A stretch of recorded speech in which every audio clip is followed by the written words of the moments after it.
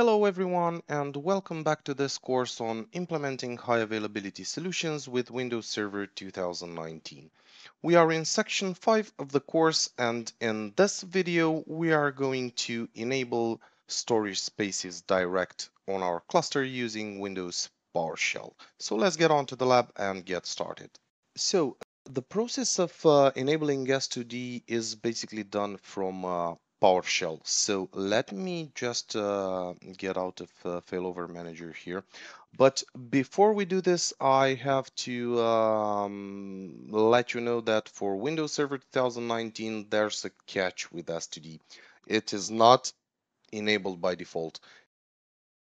What you need to do to basically work around this issue or bypass this issue is you need to add a particular registry key to all of your clustered nodes. So in order to do that, let me just enter a PS session on the first node on S2D1.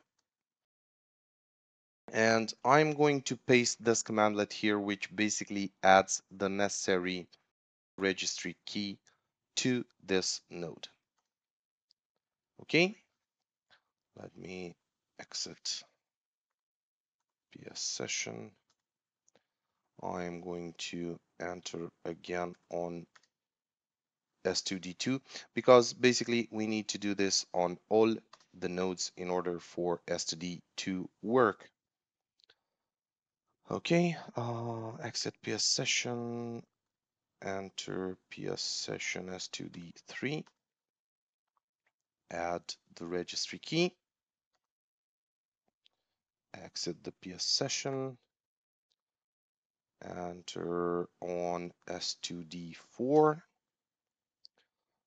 add the registry key, and exit the PS session.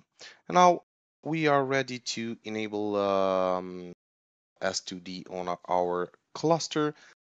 I'm not going to do it remotely because I've encountered some issues, so I will enter again a PS session on one of our nodes, and I'm going to go with S2D1. Okay, and the commandlet is just enable cluster S2D. I'm going to run this commandlet now, and this will bring up the S2D. Of course, we have some warnings here and some errors regarding the cluster eligibility. These are again for the drives which are basically not eligible to the S2D enabled, right?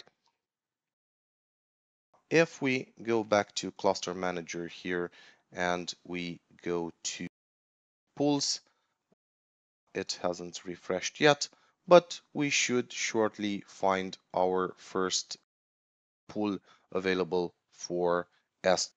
Now, refreshing again, if we go to pools here, we can see that the cluster pool number one is available here, and it is formed out of several physical drives that we've added to our cluster, and that is our SATA drives. Now, we will use this cluster to further carve out the necessary storage for our virtual machines that will be hosting in this cluster. So I will see you guys in the next video where we'll configure and optimize clustered shared volumes.